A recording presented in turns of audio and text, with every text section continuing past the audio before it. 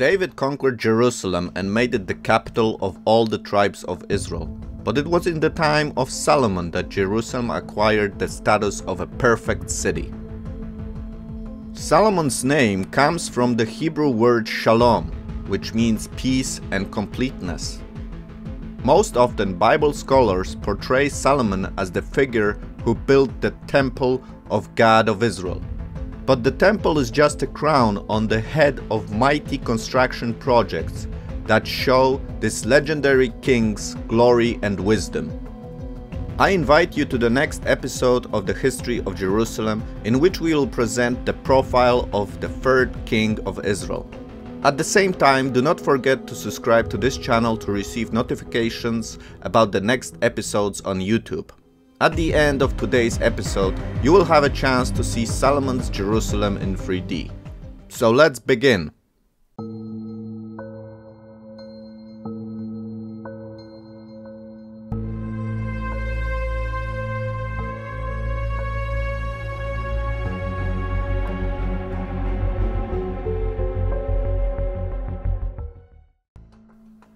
If ever there was a man who had everything the human heart could desire, it was Solomon. Most importantly, he had wisdom, which he received from God himself.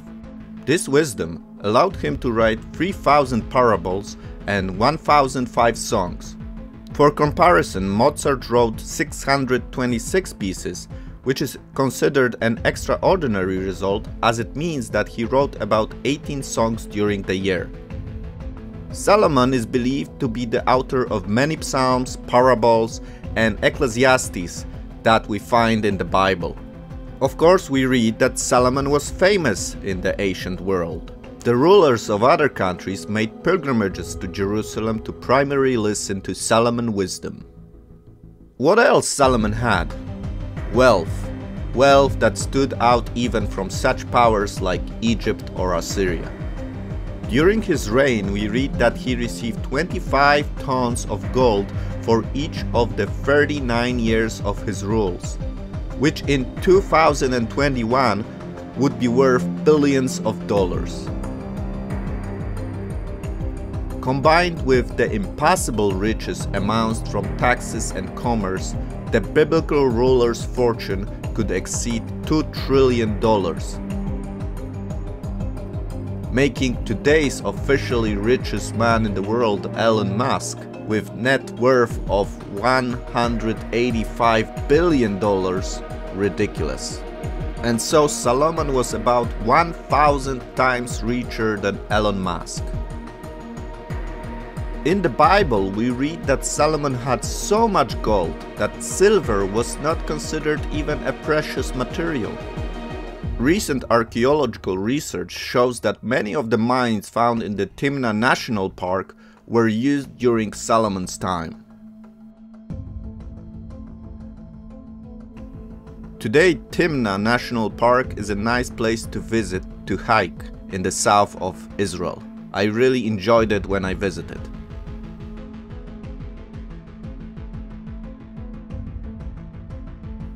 I can't also not mention 700 wives and 300 concubines that Solomon had, and were certainly a proof of his power.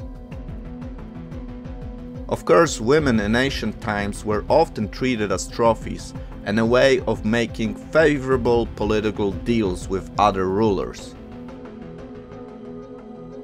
The only wife named is Naamah the Amorite, mother of Solomon's successor Rehoboam. The most visible evidence of the uniqueness of Solomon's time were, of course, the building projects in Jerusalem. During his reign, Solomon built the forest of the House of Lebanon, the Column Hall, the throne room, the royal palace, the court, and of course, the legendary temple. As promised, at the end of this episode, I invite you to a virtual tour of Solomon's Jerusalem. The territory ruled by Solomon included the land that God had promised Abraham. David began the work of uniting all the tribes of Israel into one integral political unit. Through the perfect sense of a warrior, David conquered large areas, enlarging the borders of Israel. Yet, it was Solomon again who completed the work and compiled all the territories promised to Jacob's descendants. Therefore, the period of Solomon's reign can be described as the golden age of Israel history. Never in history did Israel attain the status that Solomon had earned. Some even believe that Solomon's kingdom is a picture of the promised Messianic era in which the Messiah will re-sit on the throne of David, will reign in Jerusalem over the whole world, and people from many countries will make pilgrimages to Israel to admire his wisdom and majesty. After the fall of Israel, many prophets announced that such a time will come, and the glory of God will return to the Lord's sanctuary on Zion. What distinguishes Solomon from the king's Messiah is the apparent weakness that David's son exhibits later in his life. The biblical narrative notes with disapproval that Solomon allowed his foreign wives to import their national deities by building the temples to them. Such behavior leads to idolatry and the division of the kingdom after the death of the monarch. Therefore, he is not the perfect ruler who is to rule forever on the throne of David. If you are looking for a depressing book, well, try Ecclesiastes, written by Solomon or a person representing his character and positions. As we mentioned, Solomon had everything you can imagine: wisdom, power, fame, wealth, woman, and peace. And yet in the book, Solomon writes that everything we achieve in this life is worthless. Solomon had everything that this life could offer, and yet he found no satisfaction. Perhaps it is a lesson for us in a world where we often follow the things that we think will bring us happiness. But do they really? I find the story of Solomon fascinating. Few question Solomon's existence as a king of Israel, but many doubt that his kingdom was as spectacular as the Bible describes. For centuries, no historical evidence of the structures described in the Bible was found in Jerusalem. Of course, you must remember that Jerusalem was conquered and destroyed dozens of times, so there could not be much left from Solomon's period, that is the 10th century BC. But still, we should find something.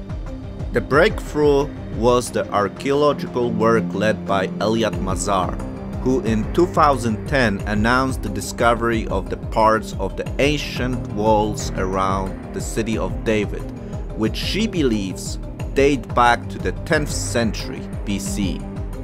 According to Mazar, this is the most significant structure we have from the first temple period in Israel. And this means that at this time in the 10th century, there was a regime in Jerusalem capable of making such a construction.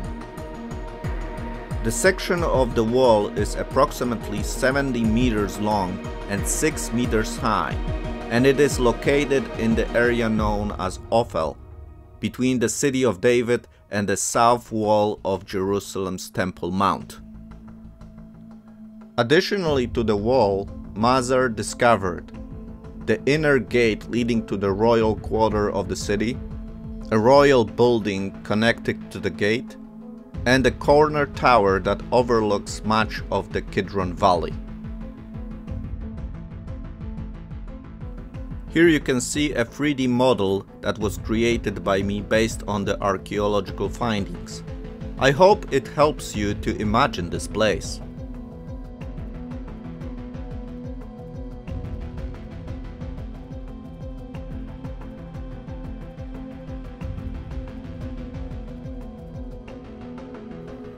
Finally, I leave you with two intriguing facts about Solomon. First, he was not David's firstborn. Moreover, he was a child from David's relationship with Bathsheba, who David seduced and sentenced her husband to certain death. Second, Solomon is the subject of many other later references and legends, especially in the 1st century apocryphal writing known as the Solomon's Testament. In the New Testament, he is presented as a teacher of wisdom, suppressed only by Jesus.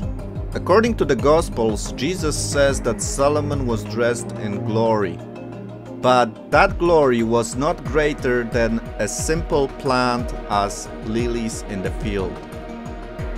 In the extra-biblical circles, Solomon also became known as a magician and an exorcist, with number of amulets and medallions dating from Hellenistic period and invoking his name. Thank you for your attention. I hope you enjoyed this episode. As always, I encourage you to comment. You can also subscribe to this channel to stay informed about the next monthly episodes on Jerusalem history. Finally, I leave you with the promised presentation of Jerusalem in Solomon's day. Have a good time and see you soon!